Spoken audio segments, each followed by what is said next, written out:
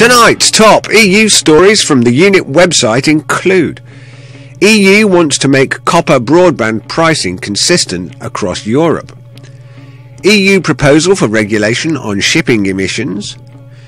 European Union decision impaired the potential for profitable vegetable oil crushing in Finland. Telco only sometimes has to tell you it's spaffed your data. Plus, Goldman Sachs bosses warn banks will flee London if UK quits the single market.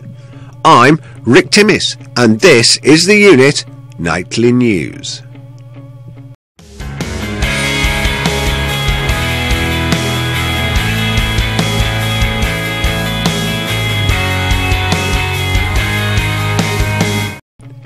First, from our homepage. The EU has the goal that by 2020 it wants all of us, no matter where we live in the European Union, to have access to a 30 megabits broadband connection and half of us to be buying a 100 megabit service. To help with this medium-term goal, the EU is looking at how it can provide some regulatory certainty across the borders of the member states. Today's guidance to regulators just doesn't give businesses, old or new, the certainty they need to make change in investments. It's time to change, a spokesperson said.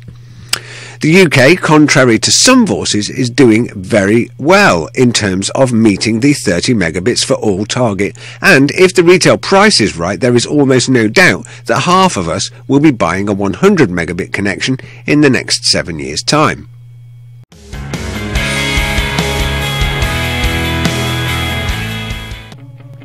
The EU has hinted for some time at pushing forward with a regional initiative when it comes to carbon dioxide and shipping. And now we have it. In late June, the industry was presented with their new draft regulation on monitoring, reporting and verification of CO2 from shipping.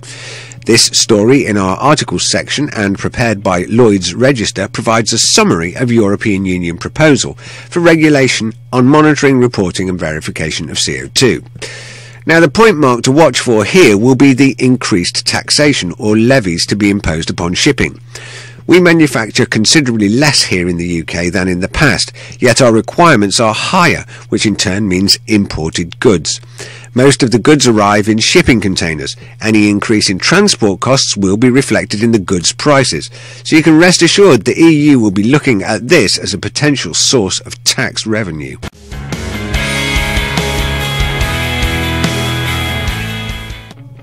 The EU decision will ban the use of the most common plant protection product used in oilseed cultivation starting on 1st of December 2013.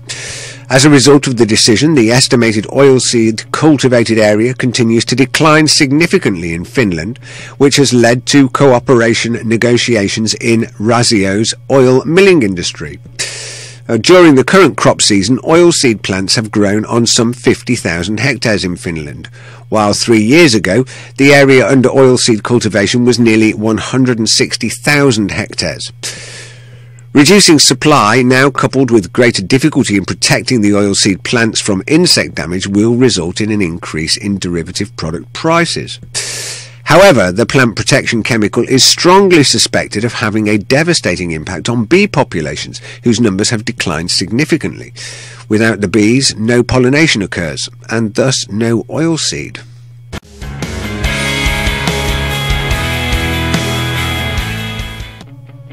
New rules setting out the circumstances in which telecoms companies need to report personal data breaches, as well as the kind of information they need to share in those reports, have come into force. The EU's regulation on the notification of personal data breaches applies to all providers of publicly available electronic communication services, such as internet service providers and other telecoms companies, and sets new rules on notifying both regulators and customers about personal data breaches.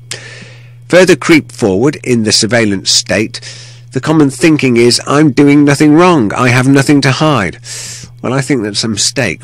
Privacy and liberty go hand in hand, and let's not forget, you don't get to say what is right and what is wrong. The EU state does.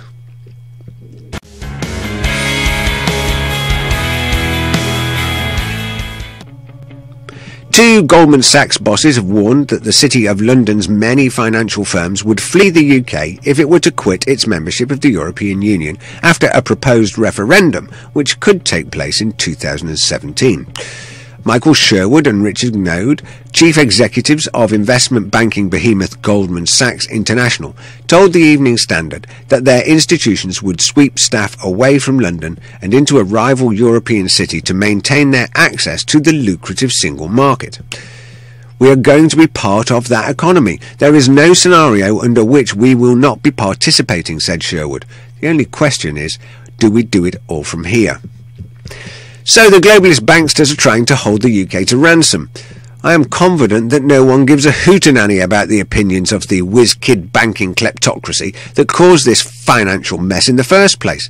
Naked short-selling, vacuous mortgage-backed securities, derivatives, all a complete fraud, brought about by lobby and leverage of parliaments and politicians around the globe, with their campaign of deregulation. Sorry, Goldman, you ripped us off, so Messrs Sherwood and Gnode, in the words of Gloria Gaynor, go, walk out the door, don't turn around now, because you're not welcome anymore.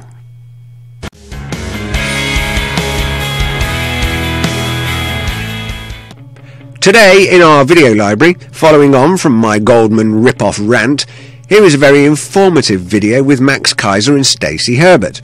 Want to know where the economy is going? Want to know why we are where we are today? Well, in a nutshell, it's all manipulated. The whole financial shebang. Federal Reserve liquidity funding for European banks? Check.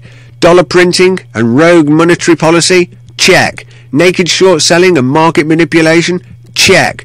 Gold price suppression? Check. Naked ETF fraud and much more. Is it any wonder we have such an economic mess on our hands? Well, to be frank, no. Not really. I'm Rick Timmis, reporting for the Unit Nightly News. I'll see you soon.